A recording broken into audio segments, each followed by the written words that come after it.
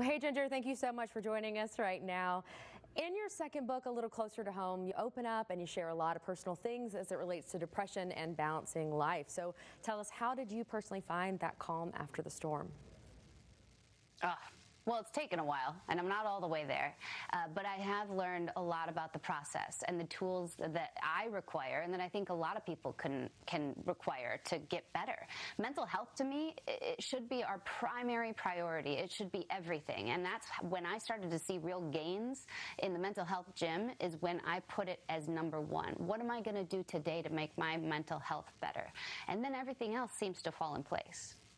And in the book, you talk about an experience where you went paragliding and you found your mental wings. So tell us a little bit what that kind of means.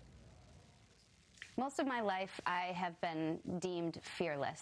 And fearless meaning I will jump off of mountains and I will skydive and I'll do anything that physically or even natural disaster-wise can stimulate me, right? But when it comes to feelings and human and sharing my story, that was the scariest. That is where I was full of fear. I was so afraid of feeling. And that paragliding story kind of mixes those two things together. It's the first time where, after I had been hospitalized, inpatient therapy for the first time in my life, and gotten a proper diagnosis, proper therapy, I was finally healing to the point where I thought, wow, there is real love inside of myself for me. And that is where the real change started, and that's where I feel like I was born. You know, I commend you, obviously, for using your platform for mental health. You know, that's something very important to me. And you did that with the first book, but this one dives a little deeper. What made you decide to really dig into the trauma at this time? The first one, I saw the response, and that was a book that I wrote, and it felt like that was the 35,000-foot view of my life.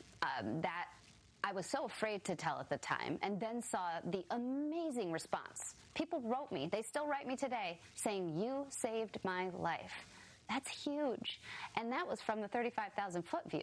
Then I started realizing, when I heard other people speak about their sexual assault and rape, that was a part of my trauma and life that I had not dug into deep enough. So I thought, I am going to make this book not about just digging into trauma, healing from that trauma, the tools that I've learned, but also about the hard work of maintaining healing. Because just like you don't go to the gym for a year and get a personal trainer, eat right, and then you're in sick shape and you're like, okay, I'm going to stop now.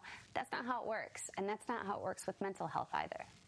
I don't know, we've had conversations in the past, and I believe it ties to this book about the importance of mental health networking, and I consider you a part of my mental health network. Can you kind of talk to us a little bit about what that means and the importance of it? I think sometimes people run into either, immediate family or friends that aren't ready to hear it, that aren't ready to know how to help. Maybe they're not capable, but you need a team, you need a community, and that doesn't have to be your parent or your sibling. It might be too hard for them. They might have to do their own work. Sometimes it's easier to take someone who can be an acquaintance, like you and I, and then they develop into a friend. And that friend is a community of mental health journey, right? Just like you get a workout partner. How much easier is it when you've got a workout buddy? I think it's so much better. And that's what I think of you and other people that I've developed these relationships with after writing the book. Well, if there was one take home before everyone runs out and grabs your books, obviously natural disaster first, now A Little Closer to Home, what message would you want them to have? If they're struggling, if they know someone struggling, the most important message is this moment is temporary. Storms in life and in the atmosphere don't last forever. They just can't and won't. And if we can have that sliver of understanding in our darkest moments, that's the hope that I think we need to make it to the next day. Well, thank you so much for your time. Congratulations again on your second book, and thank you again for everything you do for everyone, but also for me personally. So I appreciate you very much. Thank you. You as well.